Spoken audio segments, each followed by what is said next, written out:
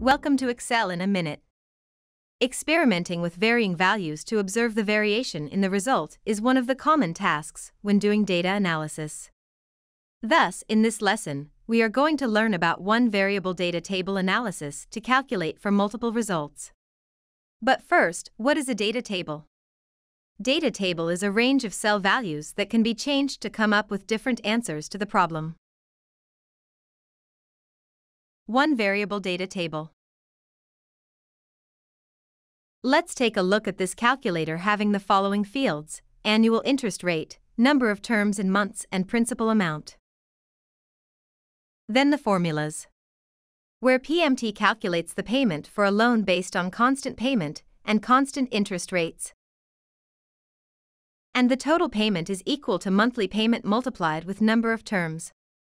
And interest paid is equal to total payment minus principal amount. Now that we determined the monthly dues for a loan having an interest rate of 5%, let's use the data table feature to calculate multiple monthly dues for varying interest rates.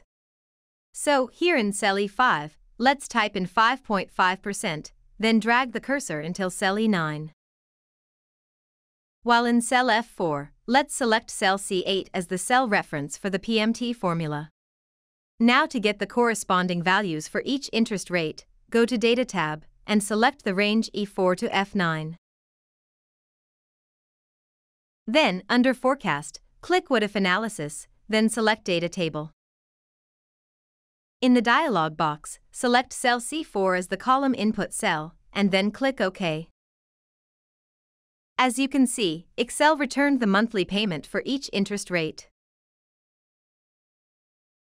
That's it for this lesson.